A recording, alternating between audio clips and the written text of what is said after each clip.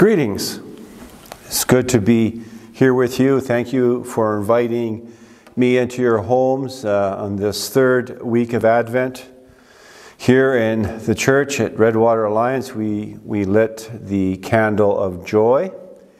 And it was just a great joy to be worshiping God today. And I pray that would be for you as well as you listen to this message about the great joy and peace that Christ has brought into the world.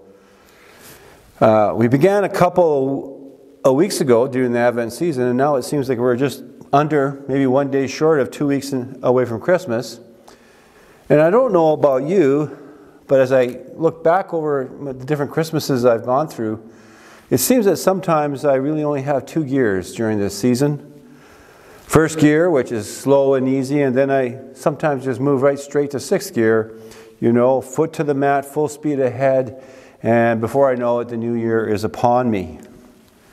And for me, the Advent season, in part, is a reminder to stay in first gear, to slow down, to take it easy. Because with all the sights and sounds and smells of the Christmas season and all the other activities that can take up plenty of our time, Advent, if we allow it, if we purpose it to, will help us focus on the real reason for Christmas. Yeah, this was mentioned, the new year comes quickly, and often it's just back to the same old, year in and year out. Indeed, we are, as humans, creatures of habit. But here's the good news. Habits, any kinds of habits, can be changed. Of course, difficult, but doable. And as I was pondering all this during the Advent season, I was drawn to one of my favorite Christmas hymns, Joy to the World. And I wondered about its origins. I wondered about who wrote it. And I thought that it'd be good to me, profitable to me, and I want to share that with you now about the origins of this wonderful hymn. With the help of with the internet, I think I found my first gear for this Christmas season. The story of this classic Christmas hymn goes back to the 1700s. And in Europe in those days, the majority of the worship songs were from the book of Psalms. And a young, 15-year-old Isaac Watts felt that worship songs were, quote, unnatural to him. In other words, unnatural to sing in the modern English language or modern English translations. And the story goes that on one Sunday, 15-year-old Watts complained about the worship. And he was challenged by one of the deacons of the church that he attended to, quote, give us something better. And Watts accepted the challenge, and by the end of that very same day, he penned his very first ever hymn, Joy to the World. In 1719, Isaac Watts published a book called Psalms of David Imitated. And Joy to the World was Watts' imitation, if you will, of the last half of Psalm 98. Watts transforming a psalm of praise to a song rejoicing of the salvation of God revealed when Jesus was born. Joy to the world, the Lord is come. Let earth receive her King. Let every heart prepare him room. And as for the rest of the story, the 15-year-old Isaac Watts went on to become a preacher, minister, theologian, and prolific hymn writer. I think he wrote something like over 700 hymns. Luke's gospel reminds us, I believe, of the source of Watts' inspiration. As shepherds were tending their flock one night, an angel of the Lord appeared. And naturally, the text tells us they were terrified, as we all would be. And the angel said to the shepherds, "Do not be afraid, I bring you good news that will cause great joy for all people." Friends, this is the answer to the same old. To 6th gear, foot to the mat, full speed ahead. To all our toils and troubles and all the events of our lives over this past year. Because the good news of great joy for all people has come, because Christ has come. And you and I can live in the joy of the Lord every day, and we can praise His name for that.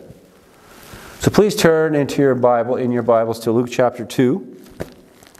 And I'll be reading the first 20 verses of that chapter for context. And it goes as follows. Luke chapter 2, verse 1. In those days, Caesar Augustus issued a decree that a census should be taken of the entire Roman world. This was the first census that took place while Quirinius was governor of Syria, and everyone went to their town to register. So Joseph also went up from the town of Nazareth in Galilee to Judea, to Bethlehem, the town of David, because he belonged to the house and line of David. He went there to register with Mary, who was pledged to be married to him and was expecting a child. While they were there, the time came for the baby to be born, and she gave birth to her firstborn, a son. She wrapped him in cloths and placed him in the manger because there was no guest room available for them. And there were shepherds living out in the fields nearby, keeping watch over their flocks at night. An angel of the Lord appeared to them, and the glory of the Lord shone around them, and they were terrified. But the angel said to them, "Do not be afraid. I bring you good news that will cause great joy for all the people. Today in the town of David a Savior has been born to you. He is the Messiah, the Lord. This will be a sign to you. You will find a baby wrapped in cloths and lying in a manger." Suddenly, a great company of the heavenly host appeared with the angel, praising God and saying, "Glory to God in the highest heaven, and on earth peace to those on whom his favor rests." When the angels had left them and gone into heaven, the shepherds said to one another, "Let's go to Bethlehem and see this thing that has happened, which the Lord has told us about." So they hurried off and found Mary and Joseph and the baby who was lying in the manger. When they had seen him, they spread the word concerning what had been told them about this child, and all who heard it were amazed at what the shepherds said to them. But Mary treasured up all these things and pondered them in her heart. The shepherds returned, glorifying and praising God for all the things they had heard and seen, which were just as they had been told. The Lord bless the reading of his word. Let us pray. Father, we thank you for your word. We thank you, Lord, as we consider and ponder, as Mary did, the season of preparation leading up to Christmas. And Lord, I pray that we would stay in first gear and slow and easy and read this wonderful text over and over, this Christmas story, the true Christmas story, the reason for the season. And Holy Spirit, help us to do that, and that it would bring you great glory, O Lord. And we pray in Jesus' name, amen. Well, with this context in mind, we will focus today specifically between verse 8 and 18. And we want to begin by asking who's who in our text, at least to get an idea of what's going on there. It's pretty straightforward. The characters include the shepherds who were living out in the field, tending their flocks at night in this particular event. There's the angel of the Lord, and we could go on and try and figure out who this angel of the Lord is, but it's not necessary. There was the angel of the Lord, and the angel of the Lord was also joined by what the text tells us is a great company of the heavenly host, and they were praising God. And friends, there are other details that we could spend some time on that would be profitable for us today, but more important to note is the contrast that we find in the text here. We see that the birth of Jesus was located in the time and world of Caesar Augustus. That verse 1 tells us that. And Caesar Augustus, or Caius Octavius, was the grandnephew, the adopted son of and heir to Julius Caesar. And after Julius Caesar died, Octavius rose to be the undisputed ruler in 31 BC by defeating his rival, Antony, at the Battle of Actium. Maybe you've seen the movie Cleopatra. That battle is relived there. Octavius then became the very first Roman emperor. He was given supreme military authority, and he reigned, according to the historical documents, until AD 14. Octavius, now given the name Augustus, and this name Augustus really was one that afforded him to be seen at and viewed as one with divine authority. And later on, and not too far down the road, this idea of the emperor having divine authority would morph into the cult of the emperor worship. And Augustus, we look at his rule in history and we see that he was very effective. He brought Roman peace and prosperity and glory to the Roman Empire.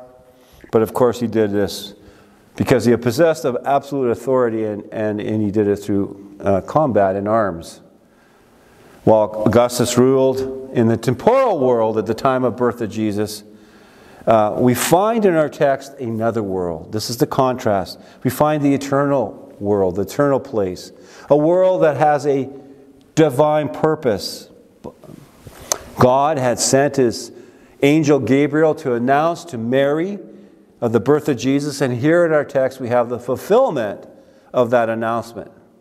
Going back to the world of Augustus, there the glory of the emperor and the rule of the Roman Empire by might, the power, the wealth, and the title, these were all marks of what was valued and sought after. Honor above all else was more valuable than even gold in many cases. Honor for self and honor for the empire. Yet here in the text, in this contrast, we have the divine purposes of God revealed for us in the text. For a king is born without the world's honor. No pomp, no circumstance. The king was born in a cave alongside animals. A king that was born without any fanfare whatsoever. Jesus was greeted by shepherds, and later as a toddler, he would be visited and given honor by pagan magicians. And as all four Gospels reveal, Jesus would become a rabbi, whose disciples included all sorts of a motley crew. Nothing that would have been considered in that culture as worthy in the Jewish culture. We have tax collectors, we have zealots, those who wanted to overthrow the Roman Empire. We have, just simple Galilean fishermen. We have all sorts of others too that were from the fringe of the culture and society that followed Jesus and listened to his teachings. Everything about the king sent from heaven was different than all the ways people viewed kings in the Roman Empire. And when it came to his very own people, the Jewish people, Jesus would not fit their standard, as I've already alluded to, of who the Messiah would be or could possibly be. We bring it back to the birth of Jesus in Bethlehem. And this is the contrast, I think, here in the 21st century we often miss. You see, friends, the baby born in a manger, in a cave, is more than our family traditions, as well as they are good traditions. It's more than that. It's more than the Coca-Cola Christmas of our culture. Luke reminds us to slow down, to stay in first gear. For the baby wrapped in cloths and placed in a manger is, as Gabriel announced to frightened shepherds, a Savior. He is the Messiah, the Lord. Now we're going to go through a number of texts. We're going to bounce around between John and Paul and back here in the text. So bear with me, and if you can track with this, maybe take a note or two, that'd be very good for you. But imagine with me what might have gone through Mary's mind once the shepherds left. For verse 19 tells us, Luke gives us this information, that Mary treasured up all these things that she had witnessed, and she pondered them inside her heart, in her heart. No doubt Mary would have remembered what Simeon said about her back in said to her about her baby, that a sword will pierce your own soul too. And she was probably wondering, what does that mean? What is that going to look like? What sort of questions were running through her mind? Maybe it was, what is my baby going to do or be when he grows up? What is going to happen to him? You see, you and I are in somewhat of an advantage. We have the Bible, which maybe answers some of those questions for us. We go to Matthew's Gospel, for example, and there Matthew records for us what the angel of the Lord said to Joseph concerning Mary, if you remember that story. We know that Joseph was thinking about divorcing Mary quietly, and the angel said to Joseph, do not be afraid to take Mary home as your wife, because what is conceived in her is from the Holy Spirit. You are to give him the name Jesus, because he will save his people from their sins. Now we go, as I said, we're going to bounce around a bit to John's Gospel, which reminds us that God so loved the world that what? He sent His one and only Son, that whoever believes in Him shall not perish, but have eternal life. Why did God send His only Son? Well, the next very verse tells us, not to condemn the world, but to save the world through Him, that is, Jesus. Staying with the Apostle John, we go to his first letter, where he said, "We have seen and testified that the Father sent His Son to be the Savior of the world." Now we go to the Apostle Paul in his letter to Timothy, his beloved co-worker, where he said, "This is a trustworthy saying that deserves full acceptance, that we have put our hope in the living God, who is the Savior of all people, and especially those who believe." 1 Timothy chapter 4. Mary, the baby in your arms, is the Savior of the world. Moving along, we go back to Jesus in Matthew's Gospel, and He asks His disciples, if you remember this event in chapter 16 of Matthew, He asked His disciples, "Who do you say I am?" And the ever upfront and not afraid to speak, Peter said, "You are the Christ, the Son of the living God." And this very same Peter, after the ascension of Jesus and the day of Pentecost, he was filled with the Holy Spirit, and he spoke to the Jewish crowd that had seen and heard all this event. He said to them, "Let all Israel be assured of this. God has made this Jesus, whom you crucified, both Lord and Christ." We go back to the Apostle Paul. We know that in Acts chapter 9, we find his Acts chapter 8, we find his conversion, or chapter 9, pardon me. And that happened on the way to Damascus, on the Damascus road. And then Paul would stay in Damascus and be with the believers. And then he would also go throughout the synagogues in the city of Damascus preaching the gospel. And we find in Acts chapter 9, the text reminding us that how many were amazed how Paul had changed. He was this persecutor of the church and the Christians, and now he was preaching the very gospel, thereby proving that Jesus is the Christ, is what the text tells us. Mary, the baby in your arms, is the promised Messiah. We go to John chapter 13, and there we find Jesus and His disciples around the Passover feast, and John, the only one in the gospel, includes the event, the account of Jesus washing His disciples' feet. And after Jesus was done washing their feet, He asked His disciples this question: "Do you understand what I have done for you?" He doesn't wait for a response. Jesus said to them next, "You call me teacher and Lord, and rightly so, for that is what I am." We go back to the Apostle Paul, bouncing around John, Paul. Apostle Paul, in his letter to the Philippian church, he exhorts the believers there to have the same attitude as Jesus Christ. And what was that attitude? I would recommend you read Philippians chapter 2. There we find that Jesus, who being God, did not consider himself nothing, taking on the very nature of His creation. He humbled Himself even to the point of an obedience to the point of death on the cross. This Jesus was exalted, the text tells us, to the highest place with the name given Him above every name, that every tongue confess that Jesus Christ is Lord. Mary, the baby in your arms, is the Lord. Friends, during this season, we must not let the culture and all the events and all the things happening during this season distract us from the babe in the manger. As one writer said, quote, for Christ, Christmas is not about tradition, but salvation. Christmas is about love, earthy, gritty, sacrificial, even bloody love. Friends, we must not allow ourselves to stay in sixth gear, for the babe in the manger is the Messiah, our Savior and Lord. Can I ask you this question? Where will you find Jesus this Christmas? Where will you find Jesus this Christmas?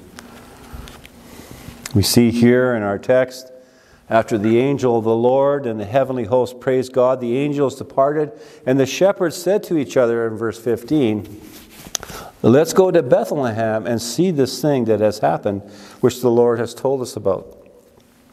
The text informs us that they hurried off and they found Mary and Joseph and the baby who was lying in the manger. You see, they followed the sign given to them by the angel. And one wonders if these shepherds found the baby Jesus, when they found the baby, if they remembered what the prophet Micah had said about Jesus some 700 years before. But you, Bethlehem, Ephrathah, though you are small among the clans of Judah, out of you will come from me one who is a ruler over Israel, whose origins are from old, from ancient times. Maybe they thought about what the prophet Isaiah, contemporary of Micah, had said about and prophesied about Jesus, one that we are probably, some of us, very familiar with. We read, we hear the prophet speaking, for to us a child is born, to us a son is given, and the government will be on his shoulders. And he will be called Wonderful Counselor, Mighty God, Everlasting Father, Prince of Peace.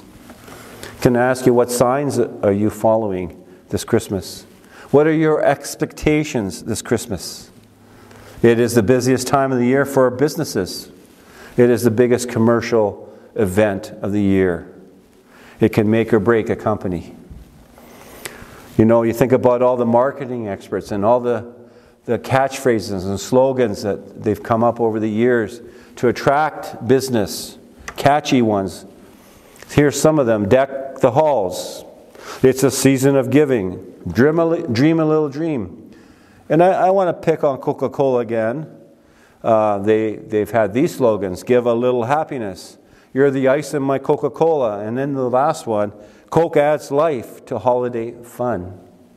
My friends, Isaiah, Micah, and Zechariah in Luke's Gospel, chapter 1, highlights the peace that God promised for His people. The great company of heavenly hosts, in response to the angels' news, to the shepherds, praise God, saying, Glory to God in the highest heaven, and on earth peace to those on whom His favor rests. Peace, my friends. Paul, in the letter to the church at Ephesus, said, But now in Christ Jesus, you who were once far away have been brought near through the blood of Christ. For He Himself is our peace. He came and He preached peace to you who are far away, and peace to those who are near. Jesus, in John's Gospel, I would recommend you read 14, 15, 16, and 17. You really see the heart of our Lord. He said to His disciples as He was comforting them before He was arrested, Peace I leave with you, my peace I give you. I do not give to you as the world gives, but do not let your hearts be troubled, and do not be afraid. Where do you find your peace at this time of year? Or are you at peace? Maybe you're self-medicating. Maybe you're following the signs of our culture. You know, like the Mad Hatter in Alice in Wonderland. I'm late for an important date. And without realizing, you're like the frog, floating around, and slowly the water boils, and they all of a sudden cooked and spiritually exhausted. Maybe we should be more like Mary, who treasured up all the things that happened from the very first time the angel Gabriel came to her. Or maybe we should be like the shepherds who left their flocks and went to find Jesus. And guess what happened when they found Jesus? Did they go back to their flocks? No. When they had seen Him, they spread the word concerning what had been told them about this child.